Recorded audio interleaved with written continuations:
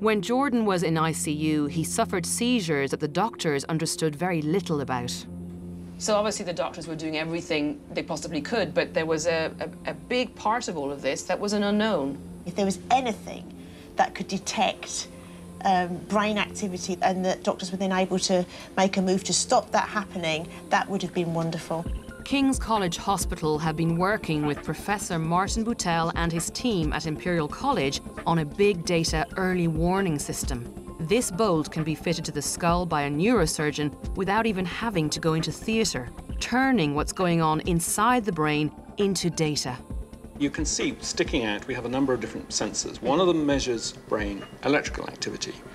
Another one measures the pressure and tissue oxygen and brain temperature as well.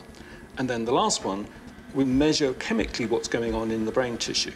So if all of the indications from a probe like this are letting you know that there's trouble ahead, yep, that gives you a chance to act before the secondary brain injury really takes effect? Exactly, that's the idea. This data could produce vital new insights, but it's recording between 16 and 32 channels, each being measured up to 200 times a second. Very quickly, you can't see what's going on when there's that much data. Doctors in ICU need an automated solution to turn all this available data into something immediately useful. So Professor Boutel turned to Cybula, big data specialist who also worked on the engine monitoring systems at Rolls-Royce. So obviously, an engine is completely different to a person's heart or a person's brain, but you're using the same program to pinpoint problems in each? Yes. How does that work? Exactly, because it doesn't matter to us whether it's brain data or whether it's an aero engine. It's really just the data that's the issue.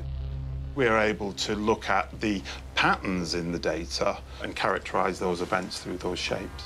Here's an example of a brain event that we're actually looking for. In this section here, we're looking for this kind of spreading kind of wave. The liquid goes into here. So, with a big data solution at its heart, this prototype brain monitoring system works in near real time. Importantly, for the busy critical care staff, they could see that something was happening here. So they can say, ah, yes, it started to happen, we need to do something.